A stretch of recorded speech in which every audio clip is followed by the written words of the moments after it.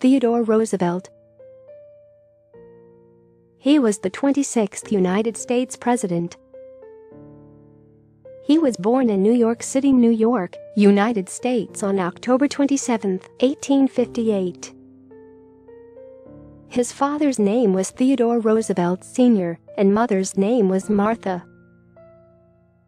His father was a businessman and philanthropist, and mother was a socialite. After being homeschooled, he enrolled at the Harvard College in 1876, from where he graduated with a magna cum laude in 1880. He took admission at Columbia Law School. He dropped out of college in 1881 to run for New York Assembly. He remained a member of the New York State Assembly for 3 consecutive years, from 1882 to 1884. Later he worked as a cowboy and cattle rancher.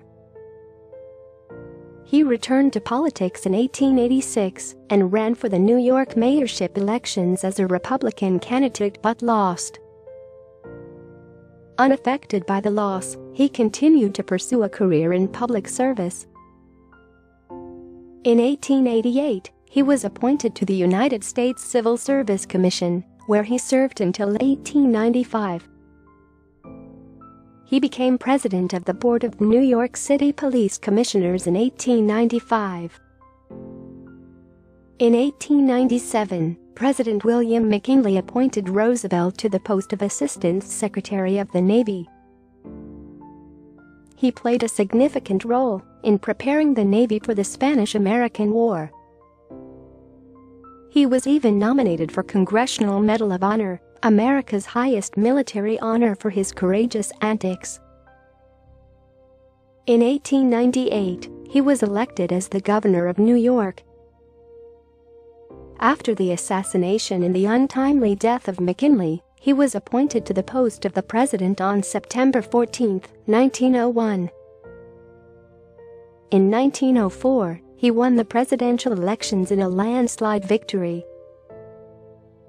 As a president, he looked to uplift the working and middle class by introducing domestic programs that reformed American workplace.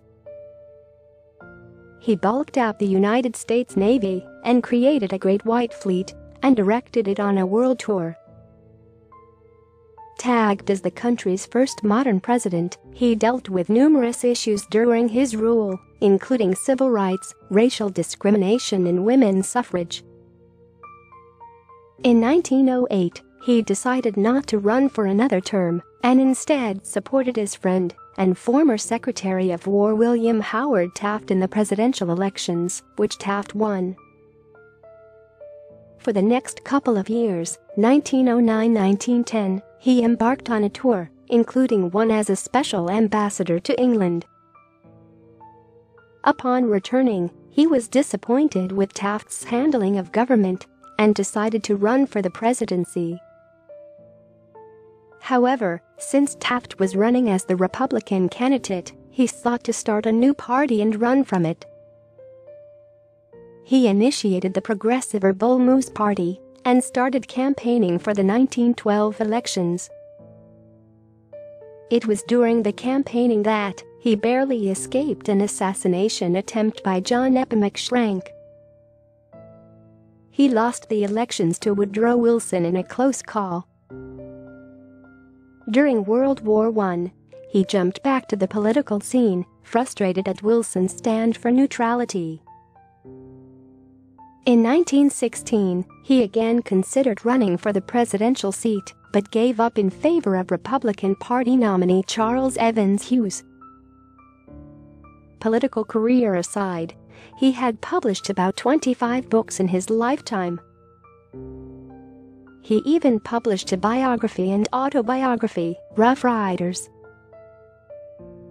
His most ambitious book was The Winning of the West, which comprised of 4 volumes. He first tied the nuptial knot with Alice Hathaway of Massachusetts in 1880. They were blessed with a daughter. The tragic death of his wife on February 14, 1884 led him to remarry in 1886 to childhood friend Edith Kermit Caro. The couple was blessed with 5 children. In 1906, he became the proud recipient of the Nobel Peace Prize for his contribution to bring an end to the Russian-Japanese War. In 2001, he was posthumously conferred with the Congressional Medal of Honor. He died in Oyster Bay, New York, United States on January 6, 1919.